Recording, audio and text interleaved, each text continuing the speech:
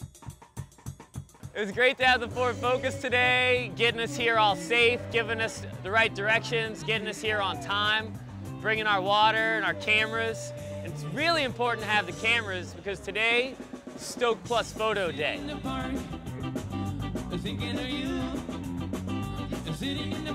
So we're here at the US Open, surrounded by action sports. We're in a VIP tent, getting all access to take photos.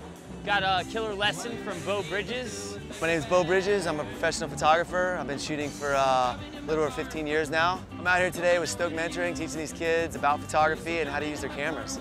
Thank you guys for coming today, and also Stoked for having me up here. And I'm pretty excited. We've got an incredible venue to work with. Sometimes you're going to shoot horizontal, sometimes you're going to shoot vertical. So you want to think about the composition. And then there's also the rule of thirds. It's important. You want to try to keep your subjects from being bullseyed every single time in the middle, and just kind of think about putting your subject on the right side, the left side, top side, bottom side. Then you get ready, and as they come up, you just kind of follow them and pop it. My name's Kimberly, and I'm a stoker. Today we got the opportunity to have photo classes with Bo Bridges, and it's a real opportunity because he takes photos of action sports, and it's taking him everywhere.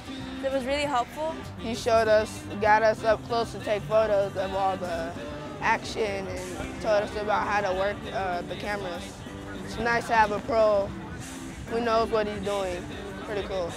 I think they're enjoying it, and I'm just kind of guiding them and trying to tell them about how to get a better shot and how to create a shot that can work for them and for other viewers. It's really inspiring for all the youth to be surrounded by these professional athletes, to watch them do what they do the moves that, surf the way they surf. And also it's, super inspiring to work with Bo Bridges because, as you know, at Stoked, we're not making professional athletes, we're just making successful people.